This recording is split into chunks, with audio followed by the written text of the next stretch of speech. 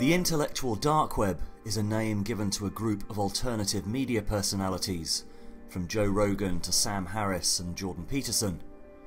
Could it also be a spontaneous emergence of a new and more highly evolved level of consciousness into the media landscape? That's what the integral philosopher Ken Wilber believes, and it's something he's been predicting since the 90s. Ken Wilber had serious health problems for the last decade, but is now returning to the conversation. He believes that the intellectual dark web is the start of a genuinely next level or integral conversation. One that lets go of the ideology and fixed thinking of the past and can embrace paradox and nuance. These stages apply to an enormous number of different skills, and so you can have dozens of different names for these stages, and it can get confusing. So one of the things we do is just give them colors. So the previous ethnocentric stage we call amber, and then this orange, rational, world-centric, universal care stage we call orange. Those two stages, amber, ethnocentric, conventional, traditional, and then this new orange, universal rights. These started to arise again during the Western Enlightenment. With the 60s, that new stage of world-centric development tended to emerge, and that's what we call green, or it was multicultural. So it wasn't just a belief in individuality and its freedom. There's a lot of different opinions about postmodernism on the intellectual dark web. In general, nobody likes it. My point, some things we can talk about, is that a lot of it really is off-the-wall, extreme, bad, however you want to think about it, but that it also had a core of some true, if very partial, notions. And those truths were initially what actually helped to drive that stage of development. And it did start to call itself postmodern because it was reflecting on the previous modern stage of orange, liberal, rational, universal care, individual liberty, freedom, freedom of speech. It reflected on all of those, intended to have sort of a critique of those.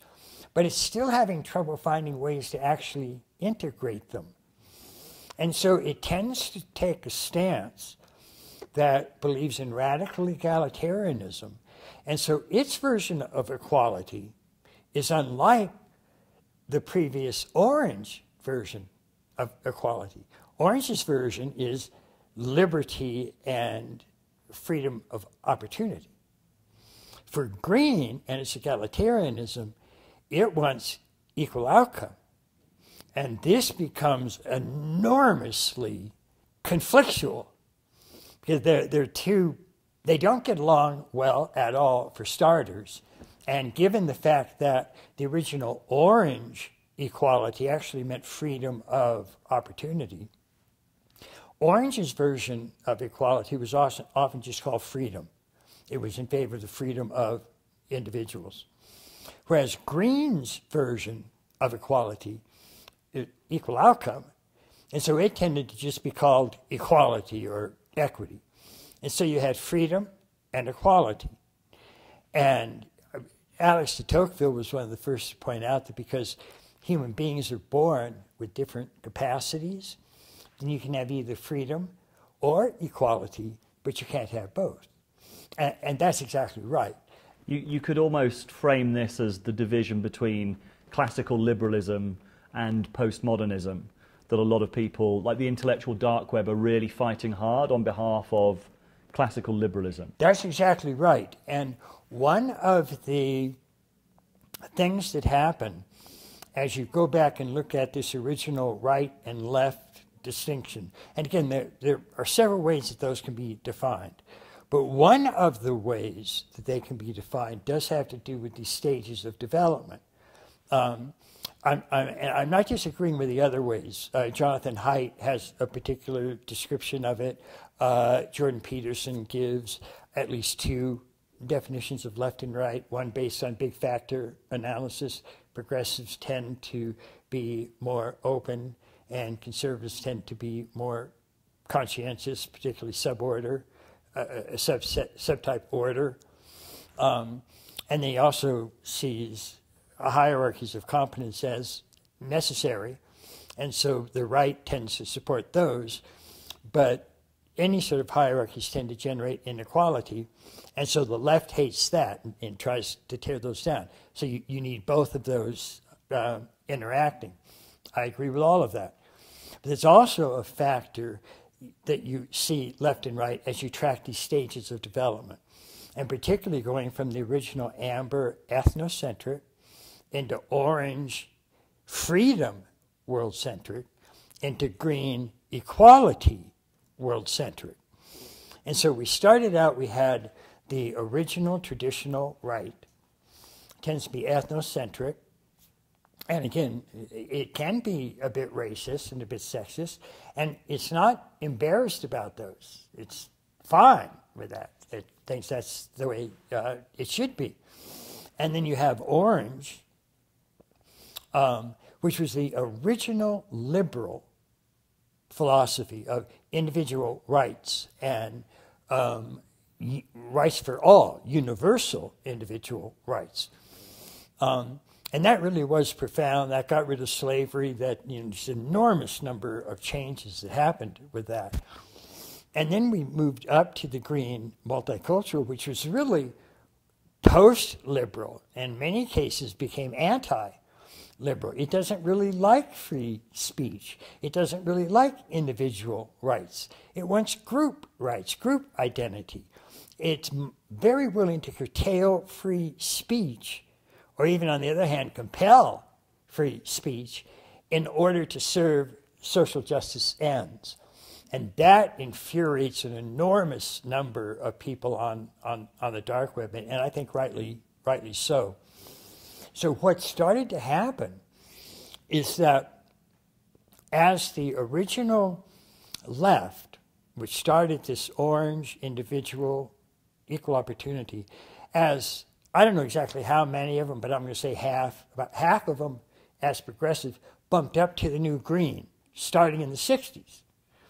The other half stayed with the original liberal left values. But now you had an old left and a new left. The right, essentially, given this new stage that had been added, it bumped up a stage too, or half of it did. So the old original right stayed at ethnocentric, including in its extremes white supremacists, Nazis, fascists. But then the other half bounced up to orange. And they actually started inhabiting the values of the traditional liberal. But these were now being embraced by people on the right. And so what you see in the intellectual dark web as the Democrats continue to move into this multicultural, egalitarian, green equity movement is that those progressives were leaving behind the original liberal values, including things like free speech. Whereas the people that had become vocal supporting those liberal values were now people from the right. They were new rights. They were Republicans that were doing that. And Weinstein, for example, Brett, I think, says, I'm flabbergasted at the fact that the right is now holding the values that, as a leftist, I grew up believing. And almost all the people on the intellectual dark web, including Dave Rubin, Jordan Peterson, will say, I'm a classic liberal. And it's not that they're at orange. Most of them, are actually second tier. The second tier is the stage that can integrate literally all of the first stages. But what's getting left out is you have this green multicultural egalitarianism that's being taken to such extremes, it's really becoming absolutistic in its view. So you have absolutistic to multiplistic to relativistic. And the problem with relativistic is it becomes very open to what's called performative contradictions. It becomes very open to self-contradictory statements. It does it almost all the time. So it'll maintain, for example, that it is universally, undeniably true that there is no universal truth. It'll maintain that all knowledge is social construction. It's all an interpretation. It all depends upon which culture it's arising in. And yet everything that I just said that represents the green point of view, it maintains that its view is not culturally constructed. It's true for all people at all places at all time. It's not a matter of interpretation. It's got real truth. Nobody else has truth because objective truth doesn't exist. But that view itself is held to be objectively true by the postmodernists. So they do get caught up in this enormous kind of contradiction. And they do tend to absolutize their view. There are two ways you can end up at absolutistic beliefs. One is that you're just on your way up through the growth stages yourself, and you're at that stage. And people, by the way, can stay at that stage for the entire adult life. The fact that we have higher stage doesn't mean that you have to develop there. It's one of the problems. But so they'll have that absolutistic view just because they're on the way of passing through it. But if at any higher stage you latch onto a view with such absolute, uncritical absolutism, you can start to regress to the actual absolutistic stage. Because that's where you feel right. That's where you feel, yeah, this is, I know I've got it right. This is it. So you end up regressing to an absolutistic, ethnocentric stage. And the problem with that is that it is ethnocentric. It is tribal. And identity politics lends itself to tribalism. Because what you're emphasizing is your particular tribe. And you'll know if you're doing that from a world-centric stance, if when you talk about your tribe, in addition to whatever important differences there are, you also talk about what your tribe has in common with all the other tribes, then that's world-centric. There's a unity in diversity with that. But if you just talk about your tribe and how it's different from all the other tribes, and there's some sort of special attention, that's ethnocentric, absolutistic tribalism. And so what we have is original far-right ethnocentric tribalists being joined by the really highly developed progressive green identity politics that have regressed to that absolutistic, retribalized stage. Which of those two do you think is more dangerous right now? Well, that depends, in a sense, on what community you look at. The intellectual dark web is mostly alarmed by the fact that the far right, and by the way, even the not many of them have an actual developmental framework to interpret it with. They still intuitively understand this stuff. And so I think it was Majid Nawaz that first began referring to the far left as the regressive left. And that's what they were intuiting, is that this left is actually regressing back down to this ethnocentric, absolutistic stage. And the concern for them, from Jonathan Haidt to Jordan Peterson to Dave Rubin, is that college campuses are now overrun, and academia itself is overrun by believers in this absolutistic, green, multicultural, egalitarian identity politics. And they're doing it so much they really are tending to regress to absolutistic stages. And so at absolutistic stages, you don't even have to talk to the other person, because your tribe is right, you know your tribe is right, anybody that disagrees with you is Hitler. And what's so bizarre is that we used to look at the far right for that kind of absolutistic insanity. Now we're getting it from the far left. That's exactly what, it's like, what the hell happened? How did that occur? And that regression back down to a retribalized, polarized stance, that's part of the horrifying problem that we're now facing in culture wars. And that's one of the main things that's driving it.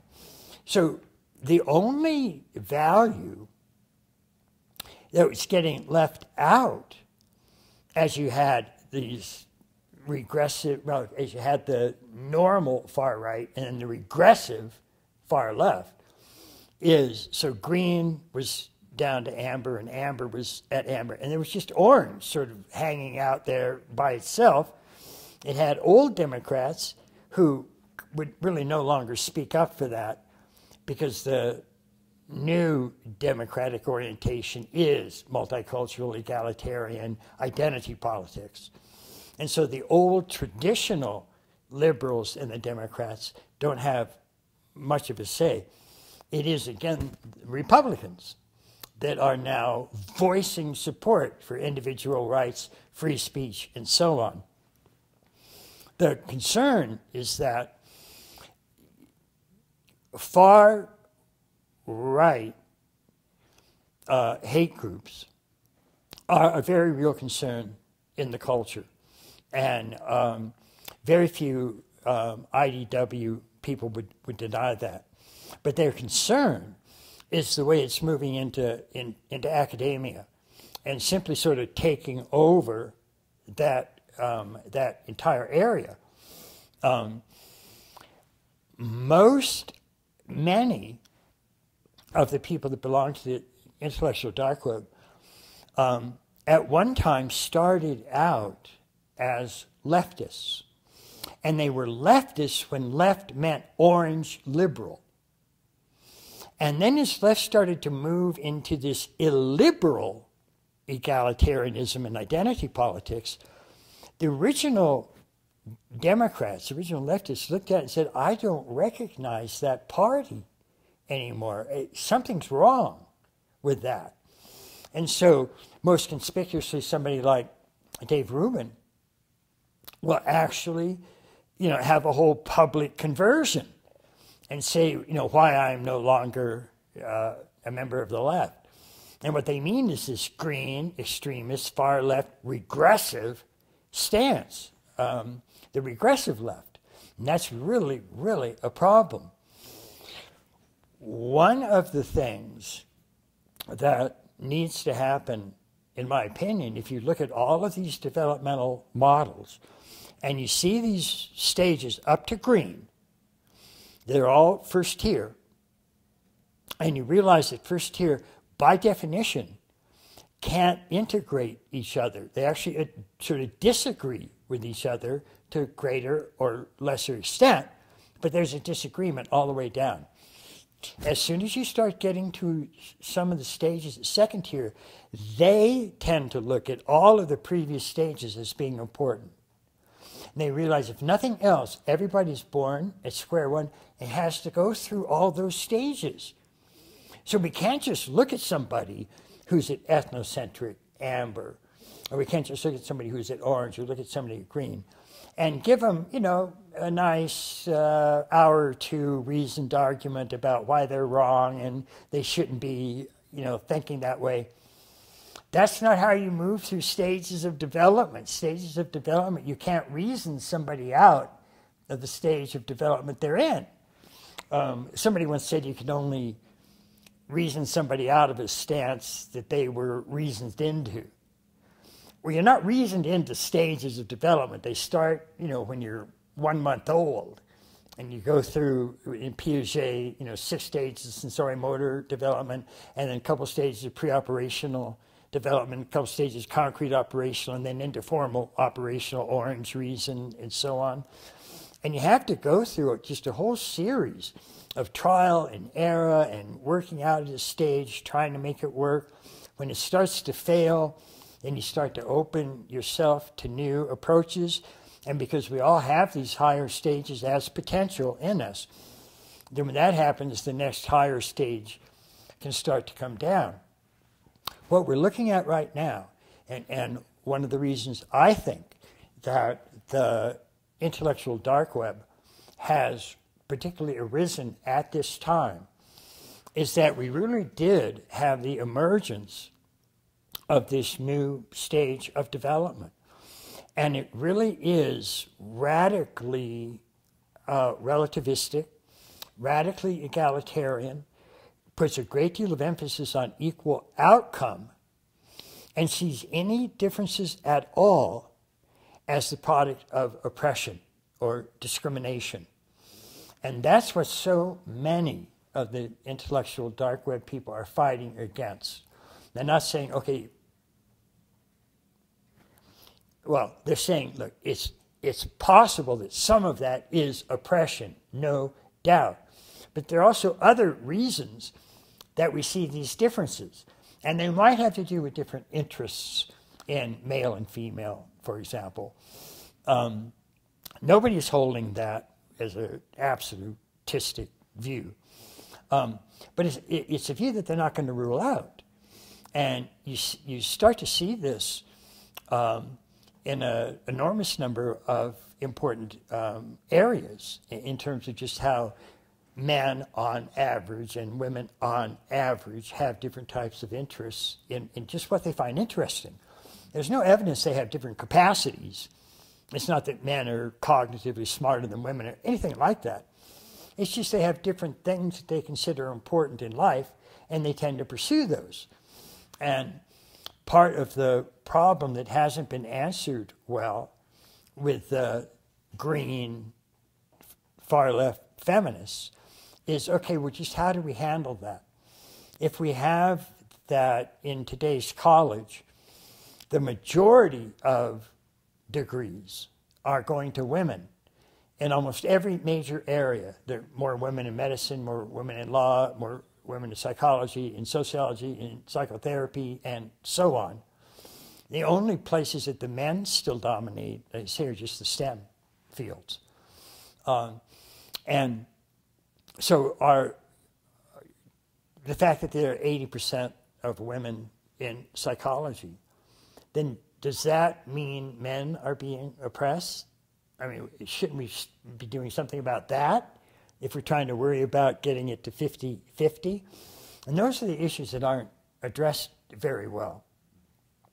The suggestion from developmental studies is that those kinds of issues start to, first of all, be conceived more adequately from second tier. And second tier, again, is this leap to stages of development that can actually integrate all the previous stages. They do have a capacity to prioritize. They do bring things together into coherent systems that have an enormous amount of diversity, but they also have a common unity with them.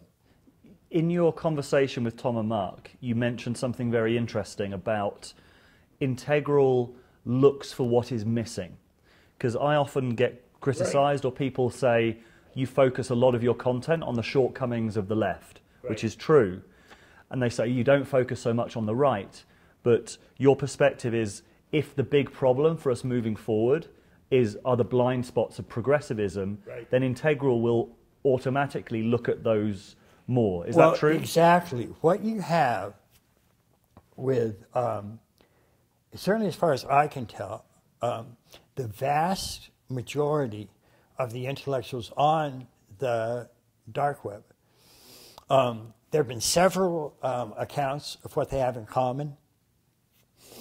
I wouldn't necessarily disagree with those. I think there's a lot of truth to that. But the one that I would add is almost all of them are thinking from second-tier stages. They really want to know how all these things fit together. And what they really don't want to do is just a priori exclude something because they just know that's wrong. They don't do that. And that's why there's this intentional drive, for example, to have open conversations among people that do have disagreements. And this is actually set up as part of the ongoing dark web. That's what happens. As you know, there's a whole series of shows on the road where Sam Harris and Jordan Peterson will argue these points, and moderated by Brett Weinstein or Douglas Murray or somebody like that. And thousands of people are showing up for these things, and they last 2 and 3 hours. People are enormously interested in these topics, and that's what's so important about the fact that they are coming together on a place that should almost happen nowhere else but the net. That does seem to be one of the ways the net is now kind of overcoming how it got derailed a bit. When it started, a decade or two ago, everybody, particularly the boomers, would say, oh, this is going to be a global brain. It's going to unite all humanity. It's going to be the single greatest unifying force in the history of the world. And then about 15 decades later, it's the single most polarizing thing that happened.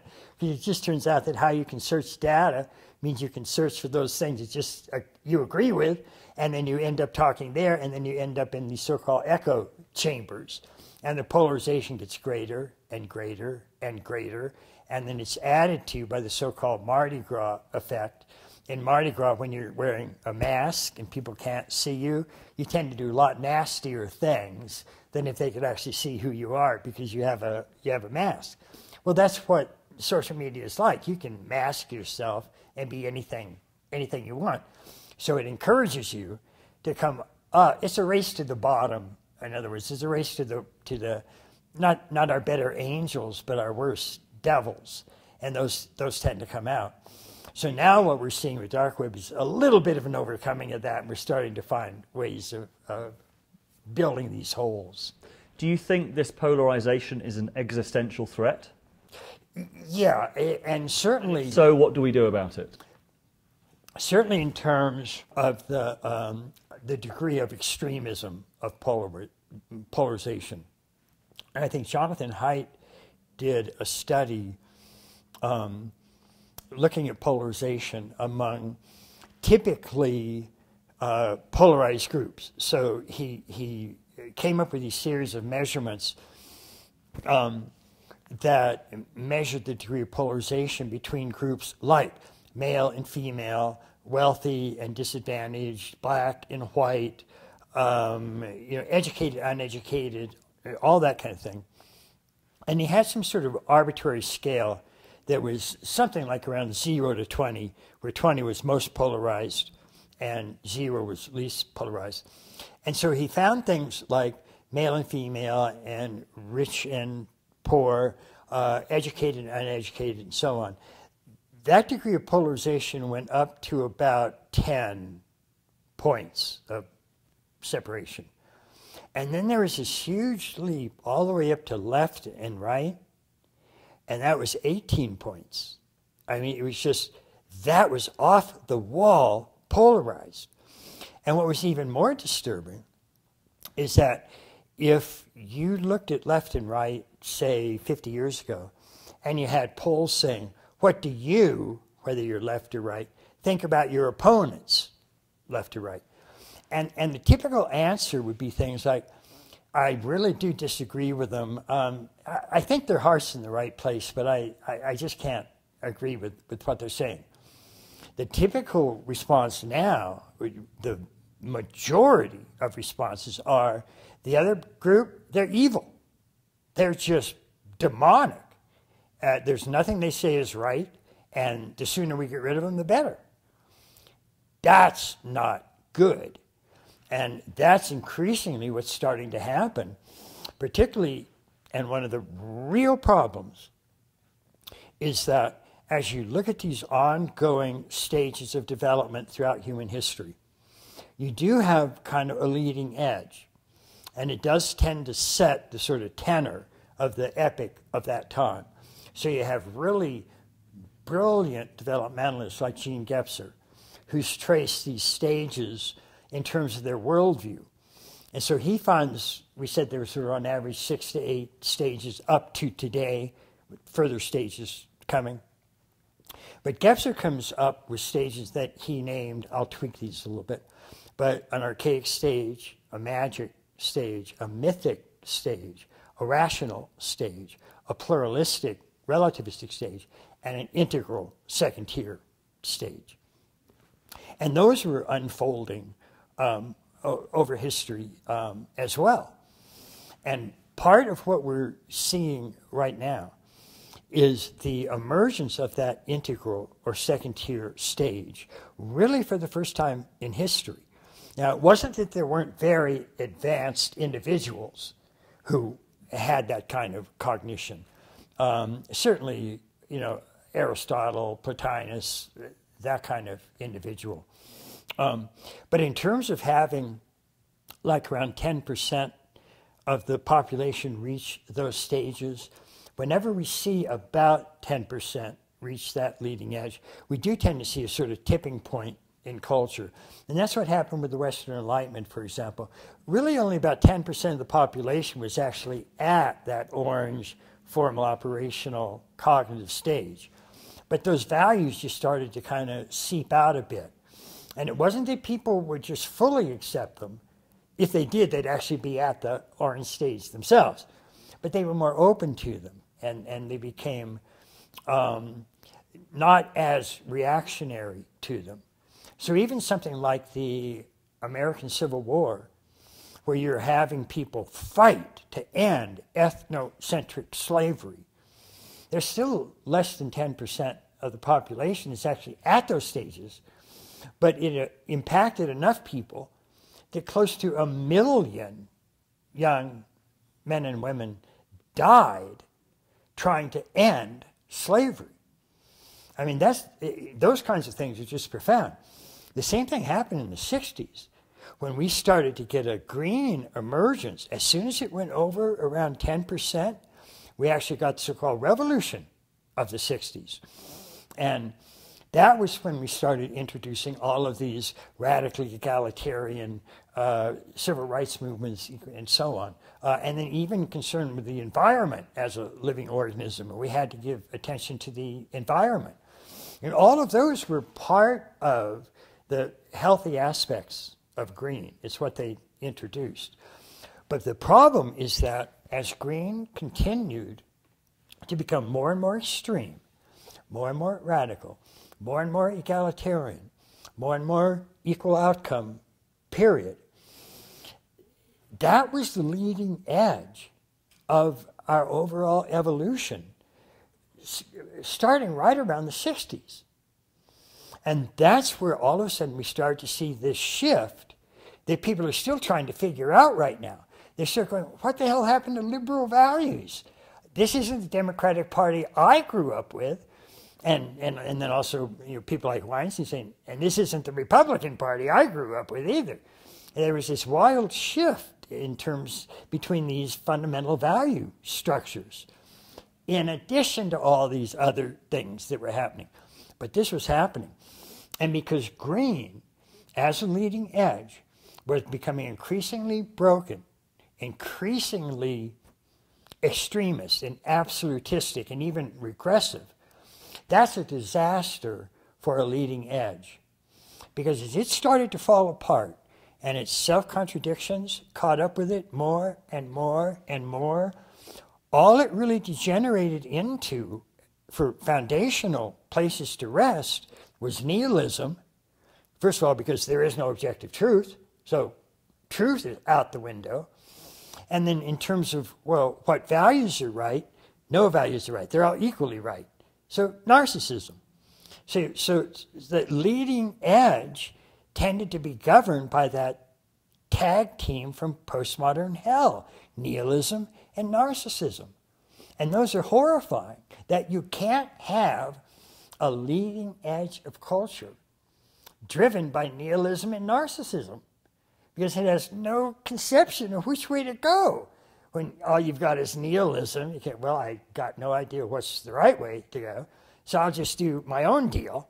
And then everybody's, you know, retribalized, and it's a disaster.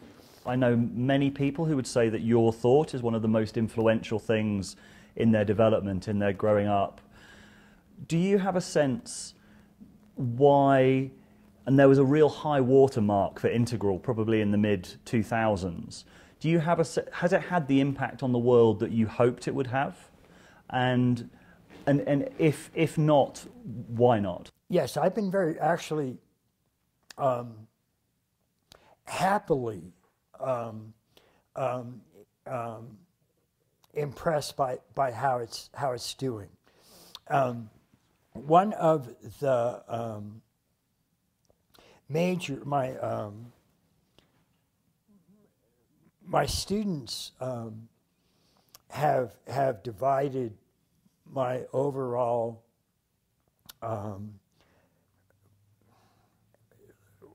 work into 5 major stages. And you can see a continuity through all of them. And in an odd way, they really do transcend and include. I mean, each time I've sort of proposed some new additions to integral theory. In almost all cases, they've included all the previous stuff. I don't disagree with that. I've just added some more stuff that I found that's important. And so it sort of keeps going like that. When I hit around so-called stage 4, it was a book called Sex, Ecology, Spirituality. And it really did cause a bit of a sensation, at least in these small circles that think about these kinds of things. And for about the next 10 years, there was an enormous amount of theoretical talk about it.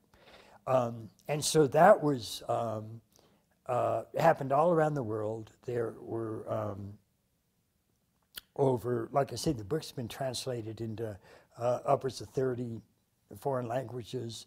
There are integral institutes starting or started in several dozen countries and so on. And so there's this really strong theoretical discussion about these issues. It tended to be critical. Any of the good ideas that came up, I immediately incorporated. But the net result of all of that tended to be essentially the same model that people had started discussing. There wasn't that many radical changes to it that were put forward in believable ways. And that 10 years went from around 1995, when the book was done, until around 2005.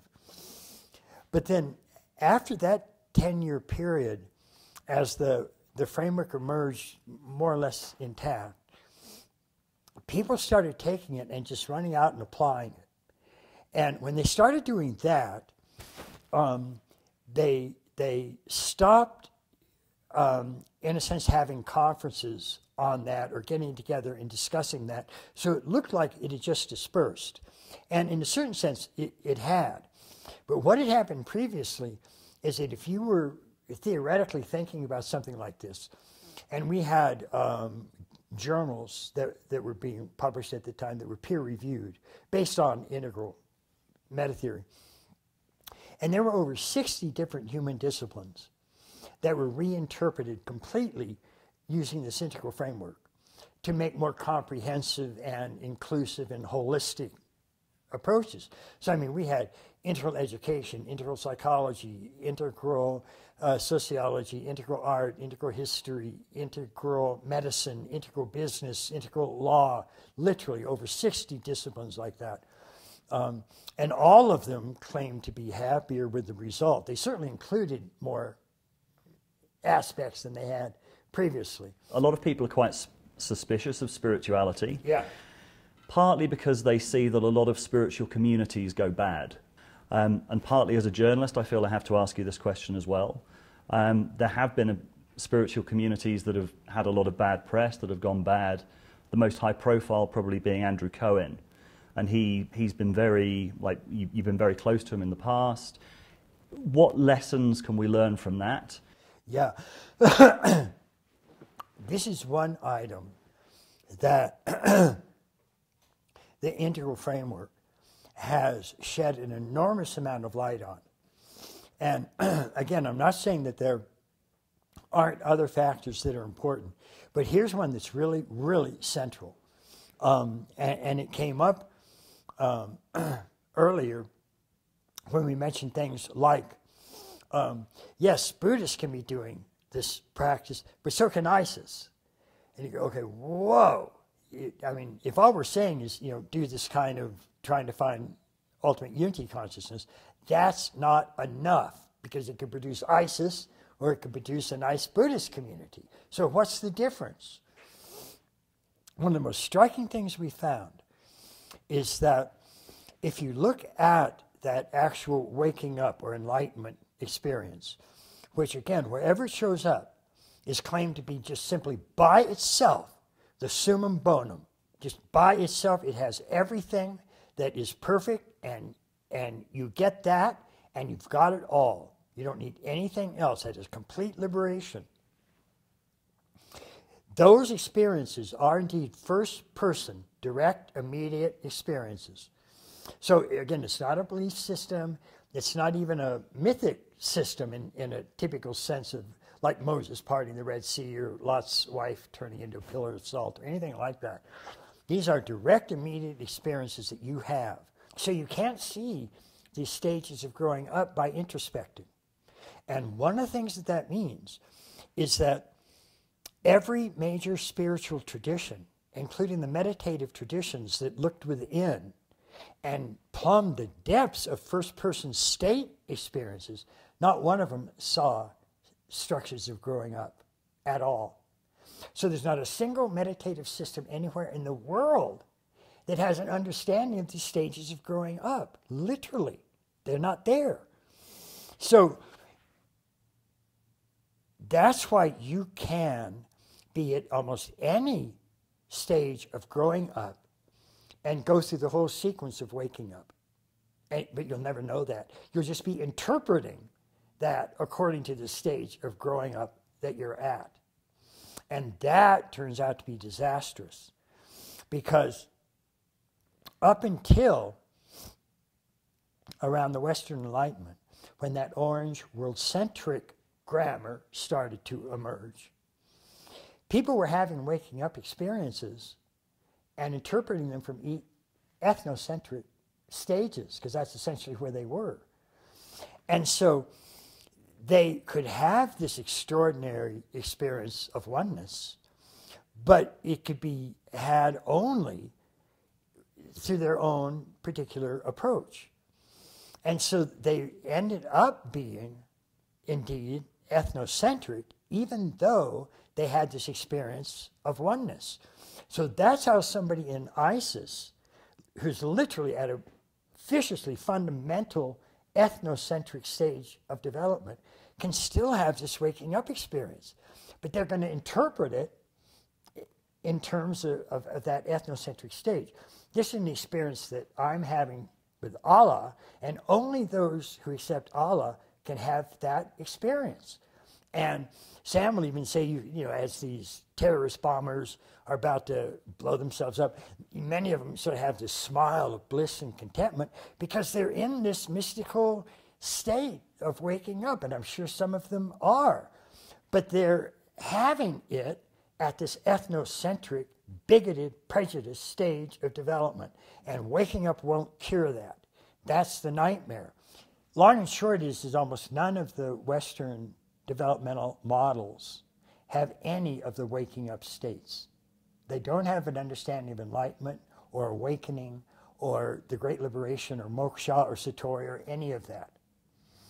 And so you have these stages of growing up, and they have no understanding of the waking up stages. And then you have these systems of waking up, and they have no comprehension of growing up stages. And these two things are relatively independent. You can be very high in one and very low on the other, very high in this and very low in this. But the point is, there's not a single system in the world, including spiritual systems, that include both of those, ever. And that means humanity, throughout its entire history has been training itself to be broken. So, part of the problem, even when you have a religious movement, a spiritual movement like Andrew Cohen, and they are very much aware of waking up states, and that's what they're after. They don't have an understanding of these growing up stages.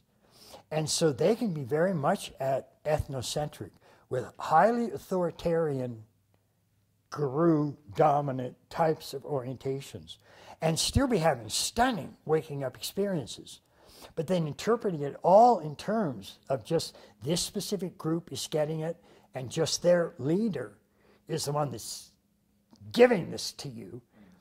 And that's exactly what Andrew Cohen got into. Andrew understood integral theory quite well. And he and I actually would do a dialogue in their magazine, What is Enlightenment? And when he ended up crashing, well, first of all, he was always very appreciative about the integral model. He talked about it a lot. But he himself still got caught in these growing up stage aspects. And he finally ended up interpreting what caused his crash is that he had this very mythic, ethnocentric, amber aspect of himself that really did take himself as being the one and ultimate guru who is the most enlightened person on the face of the planet. This is all falling down into ethnocentric, and even lower, the stage right under that is egocentric. And you had some questions about, well, doesn't that happen? Yeah, that happens because it's just right there. And he got caught in that. And that's how he came to interpret the problem. And so it took several years off, did a lot of work on that issue. And he's now coming back. He has something that I think he just calls integral triple gem, something along that line. And by the way, Buddha, Dharma, Sangha, that's another version of the four quadrants. It's another I, we, it trinity. So most of the problems with spiritual communities is that no matter how awakened they are, truly having great degrees of waking up, they're not addressing, and they have no way to address their stage of growing up. And as we've seen, that can be at virtually any of these stages. And it can be, if you're at a deeply ethnocentric stage and you have a profound waking up, all you've got is an enlightened Nazi. Literally. That can happen. By the way, Himmler and those guys were really into yoga and these kinds of states, just like ISIS. One of the hugest problems that we have with religion in the world today is that all of them developed when waking up was understood and there was no comprehension of growing up. And so none of their teachings say, oh, and by the way, make sure that as you understand these great truths, that you're also developing so that you get at least into world-centric. Because if you're less than that, you're not helping. You are literally going to be open to a fascist, totalitarian, Nazi, you name it, bad news situation. And all having a waking up experience will do is make you more certain of your prejudice and your bigotry. And that is a disaster.